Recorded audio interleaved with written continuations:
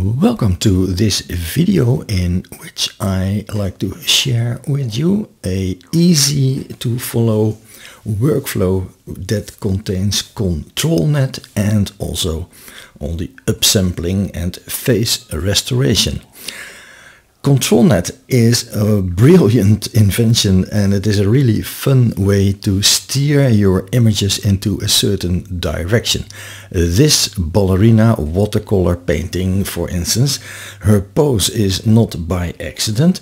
Her pose is made via Controlnet, and I used an image that I downloaded from the internet. It's only 512 pixels. And one of the Controlnet preprocessors is an edge finder, and that is an intermediate image that is then used by the sampler conditioning, and the outcome is, well, exactly the pose that we see here in this edge drawing. Isn't that wonderful? In the same fashion, you could use a drawing as the base. This is a simple drawing of a house. With the same edge finder, we find the edges of the drawing, which is of course the same drawing in this case, and then we can make a wonderful picture out of that. Another example: if finding edges is difficult in a certain image, then we can use a depth image, which is the whiter the area is, the nearer, and the blacker the dark areas are further away. And via a Controlnet model, it can be used, this depth map, to create an image of your liking with the exact pose that the original image has. It need not be this exact. You can control how much influence your Controlnet will have. Another example, here we have the same ballerina, and we now use the open pose preprocessor, which makes a simple thread model of the pose. All the details are gone, but that is enough for the sampler via Controlnet to create a photograph of a chimpanzee swinging in the trees. If you like to work with Controlnet in ComfyUI, well, obviously it has to be installed as a custom node, and we always use the manager for that. See a previous video to install the manager if you do not yet have it. And then the Vanovel 16 is the one that you can install, and that has all the preprocessors that you need. Besides this custom node, we also need the Controlnet models, and for that we can go to the Civit AI website, do a search for Controlnet XL, and then we find plenty of models. If you still use the older Stable Diffusion, then go to Controlnet 1.1 models and download the models over there. You can of course download them all, but that is really not necessary. In practice, I found out in my case that 98% of the things I would like to do can be done with these 8 models. So if you download these as a start, then you can also always download more later if you have other desires. In the previous video we created this default workflow where in the first 3 steps the image is created, and well, you generate a lot of images until you find a nice one, and then what's new, this switch, there you can switch on the upscaler, and the upscaler has a latent upscale here, and then maybe if you like a face detailer, which you can simply bypass, and then as the final step, an image upscaler. What needs to be done to add Controlnet is Controlnet is going to sit between this positive prompt and the sampler. So what we need to do is make some room over here. Let me just move these around, and then we are going to find the Controlnet node Controlnet apply, that's the one, and it sits here between the positive prompt and the input of the positive prompt in the sampler. That's all. Well, that's not all. We see that we need to add the Controlnet and need to add an image. Well, I already prepared that to gain some time. This is the Controlnet column, and the rest of the workflow is exactly 100% the same. We can simply switch on and off the Controlnet, because this is the node that we are talking about, the Controlnet node, and yeah, I can simply bypass it, press Ctrl B, and we could generate an image. And if we would have a look over here, what is going to be generated?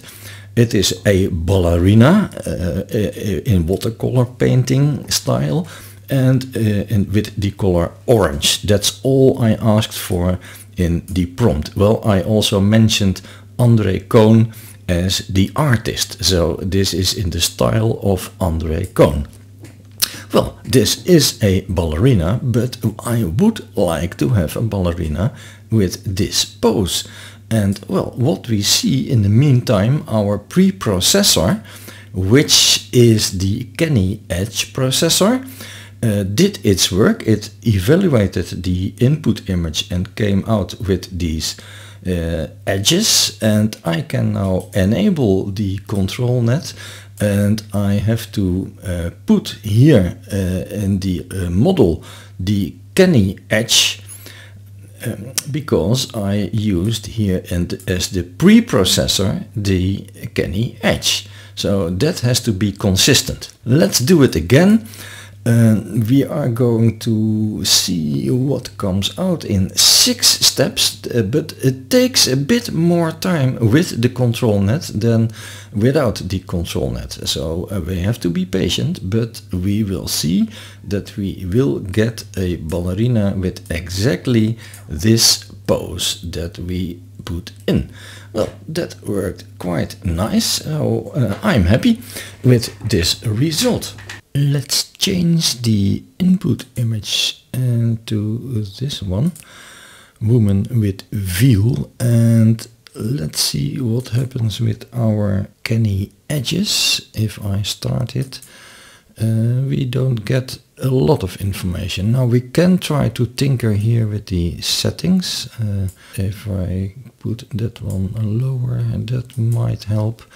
Yeah, but still there's maybe not enough detail. So in some cases the edge finder cannot really find, but we also have a depth map. So let's try our depth map.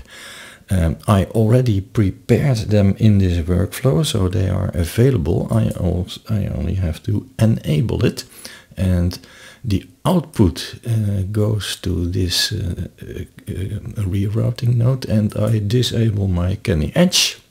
Of course, now over here I have to select the depth, not the standard one, but the XL one. Oh, there it is already, the depth, yeah. And then we can enable this one again and start to render. And then we should see over here a depth map. Yeah, there it is. That was the preprocessor, and now the image generator is working. So let's see what it is going to do for us. I think it takes about 20 seconds for a 1000 pixel image to generate on my 37.8 GB video card.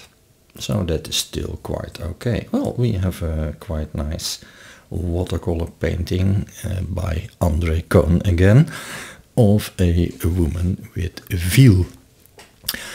So this is how Controlnet works. Let's do one more example. The monkey, the open pose preprocessor. For that we change the image again to our ballerina. And then we change the model to open pose, yes, and of course we have to change our preprocessor to open pose. So I'm going to disable this one and enable open pose, and then connect the output of that to my reroute node. Let's start it up and see what is coming out. Yeah, of course, I also changed the prompt to a chimpanzee hanging in tree. That's all. I often use not too much words. Oh, and I also selected over here the cinematic photo style. That's of course the convenience of that prompt styler. Well, our image is almost ready. Let's have a look what comes out. Yeah, there is our monkey, and it has the exact pose of our ballerina, but it is hanging nicely around in a tree. Well, this is actually all there is to it with Controlnet. It's just a lot of fun, and you can of course experiment with all the other models that are around. It's a really, yeah, a nice invention and fun to play with. Thank you for watching. All the links and downloads of these workflows are available in the description. And maybe see you back in the next video.